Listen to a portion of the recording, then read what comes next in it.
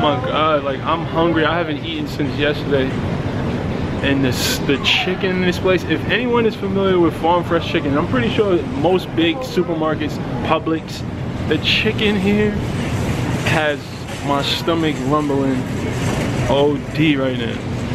But I'm gonna stay focused because I need to work out before I break this fast, before I eat anything. So focus, Brix. Focus.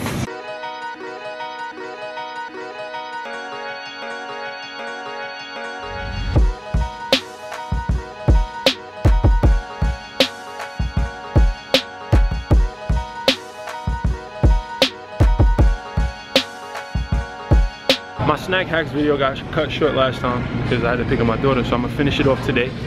So explain to them the trick about the tortillas.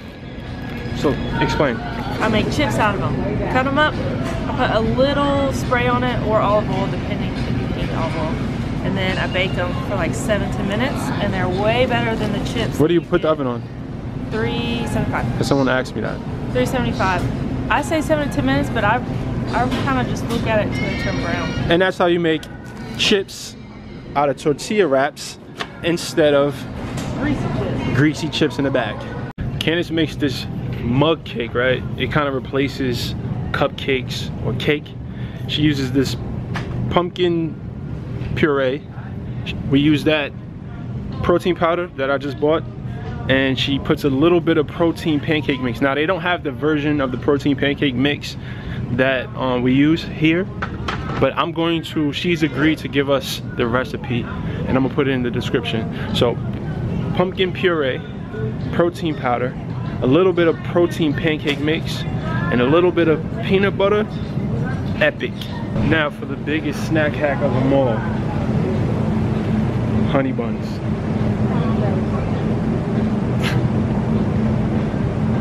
No, I'm just playing, don't eat these shits. Okay, Walden Farms, this company right here, they make amazing zero everything products, right? So, I'll wait. So they make ketchup, they make pancake syrup. I use the pancake syrup, they make chocolate syrup. This sucks. It's hit or miss, right? But in general, their products are really good, and it's literally nothing in it, like literally. See, look, zero fat, 0 calories, 0 carbs. I particularly use their salad dressings. Their salad dressings are bomb. Yo, their salad dressings are good. Their ketchup sucks. Don't get their ketchup. But Walden Farms, try a few of their products, see which ones you like. Just don't just take my word for it, but it's definitely a snack hack, because dressings, you save so many calories with dressings. Syrup, you save so many calories with syrup. So Walden Farms, can't go wrong. Skinny Pop. It's a good alternative to the regular popcorn. It has pretty good stats. I like it. So this is the supposed healthy snacks or protein bar section, and it looks different in every supermarket, but there's so many to choose from. A lot of the time, like, this is crap. Like, you don't want to eat that. That's nasty. I mean, it's no good for you. So, and it's kind of hard. I understand it's hard to choose a protein bar, so I'm gonna give you some simple rules to follow when choosing a protein bar. Now, look at the carbs, look at the sugars, and then look at the protein, of course. So the higher the protein, the better, of course. That goes without saying.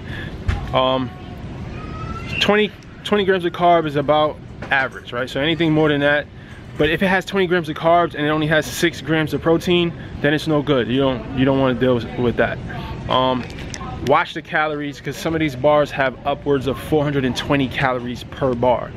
So, and it's okay to use that if it's a meal replacement, but if it's just like a snack in between meals, you don't want to be eating a 420 calorie protein bar.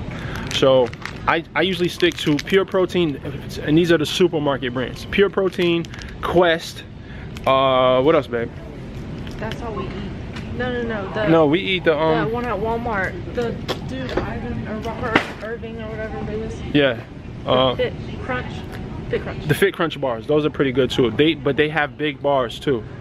So be careful there. If you can find the smaller ones, grab those. So this is our grocery haul. We got some ice drinks, some almond milk creamer. She drinks coffee.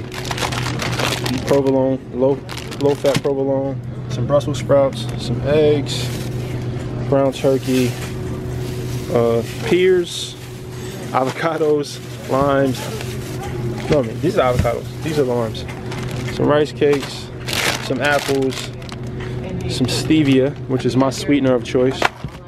Some cranberries, Fiber One snacks. I heard these are pretty good. This is our first time trying them. Folded flatbreads and some whole grain Thomas's English muffins. Some olive oil, some ground cinnamon. This is what we're buying right now. Good job. Sit.